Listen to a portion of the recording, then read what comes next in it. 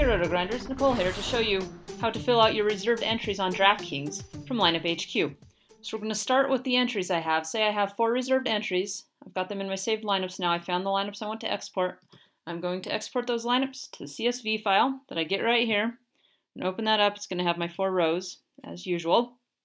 We'll go on to DraftKings. We're going to look at the reserved entries. So here are my 4 lineups. Under the My Contest page, you'll see that I have these reserved entries that say Draft Now. So I want to upload these lineups to fill out all of those lineups quickly at once. So I'm going to go under the Lineups tab, and I'm going to use the Edit Entries feature on there. So we're going to go under Edit Entries. I'm going to pull up the NBA slate I'm playing. I'm going to find all those entries and download them. I need to open up this DraftKings file. It's going to have blank rows for any reserved entry I have. So you'll notice I have other contests already filled out, but here are my reserved contests. So what I need to do is I'm going to take my 4 lineups from RotoGrinders.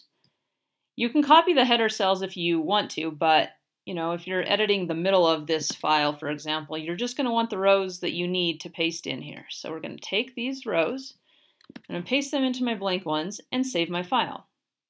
Now I have taken those 4 lineups that I had, or those 4 entries I had reserved, and I've now filled them out with my actual lineups. Then I just need to upload that new CSV file that now has all of the rows filled out. And it's going to tell me I've got 13 entries filled out now. And on the lineups page, they're all going to show up there. And on the contest page, I shouldn't have the Draft Now symbol anymore. So when I go to Upcoming and I find the N1 contest I was looking for, now you'll see Edit instead of Draft Now. So that was successful. So until next time, this has been Nicole Valencia for the LineupHQ 2-Minute Drill.